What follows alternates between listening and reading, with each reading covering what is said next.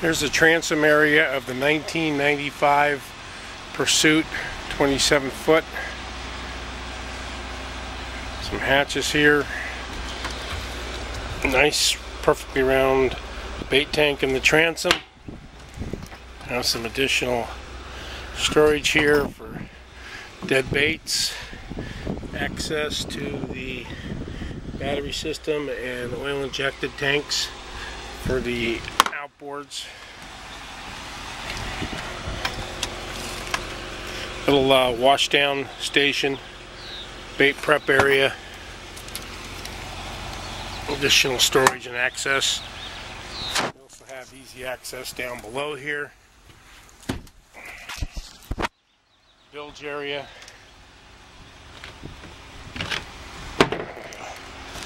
Take a look down there. The bilge area of the Pursuit, right along the transom. Oil injection tanks. Looks pretty clean. Dual battery system.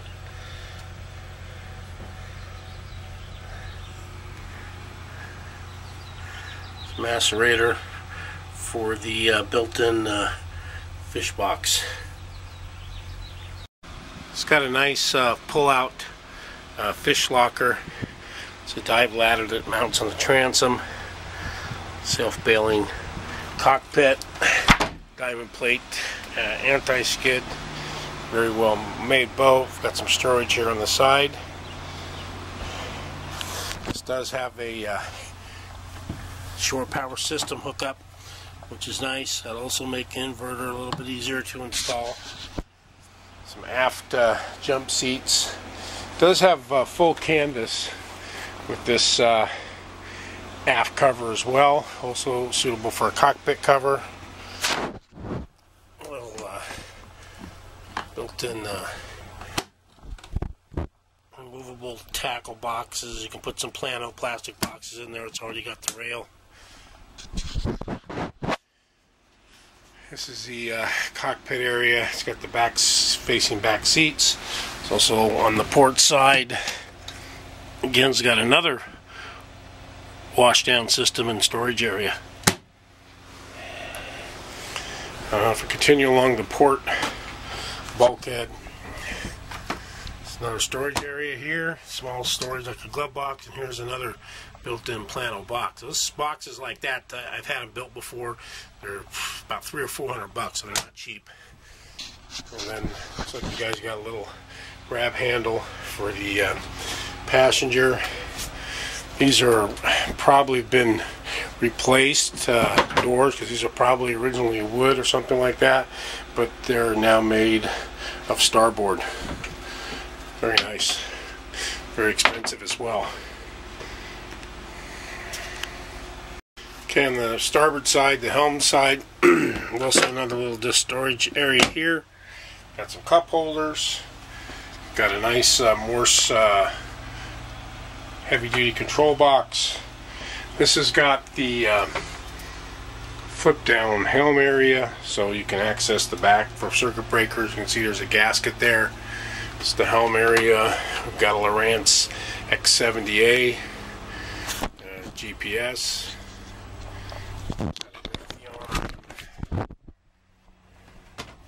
SL70 radar system. So it's nice to have the separate systems, because if you have a failure on the GPS, you can navigate via radar, assuming you're close enough to shore.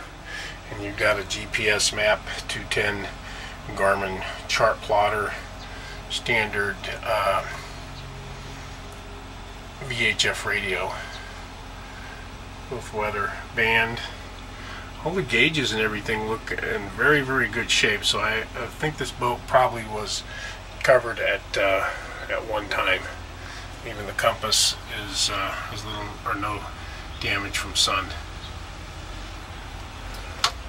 This has got a little neat thing here that opens up for some ventilation purposes on a nice day. Isinglass is okay. I would probably replace the front panel with a heavier duty isinglass and a better view index.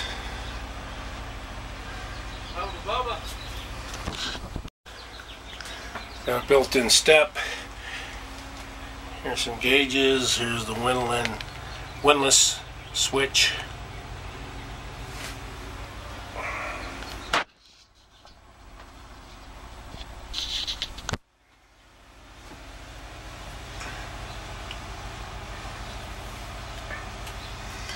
Not sure how the focus is going to be on this.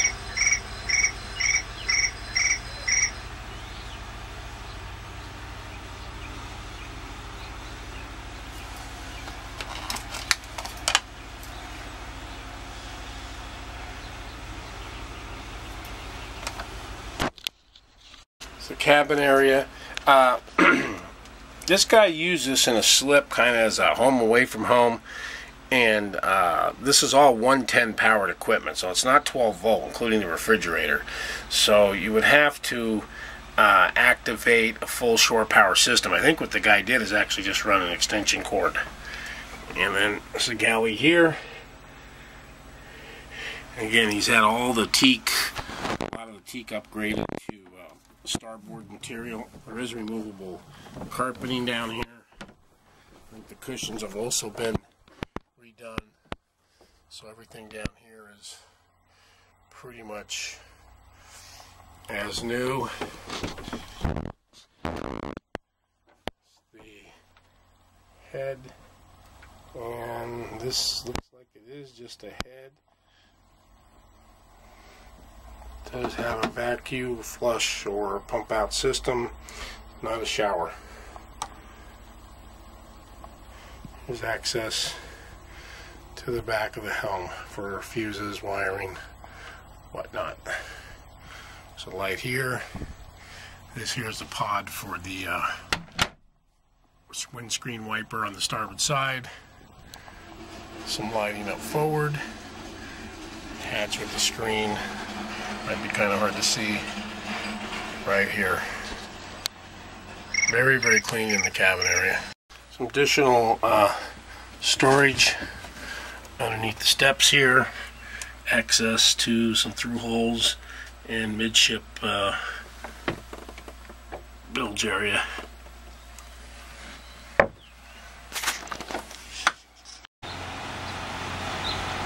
There's a tower, some aft deck lights, sunshade,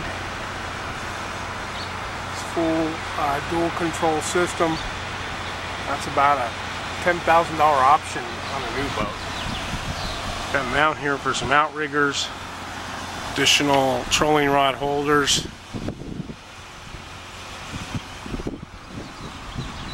Raytheon radar system.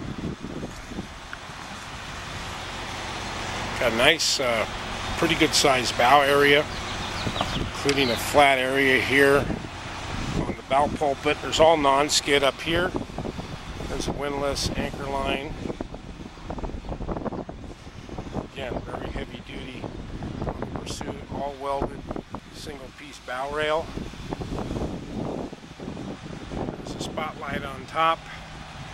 Again, the vent.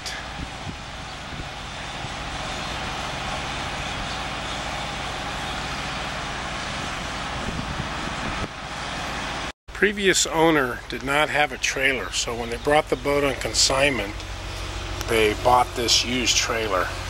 Tires look like brand new.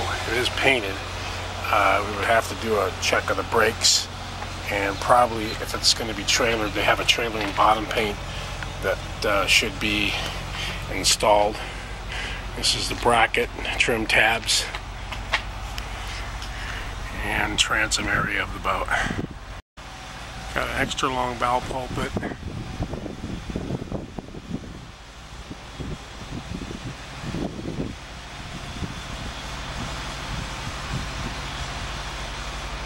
Hull is in immaculate condition.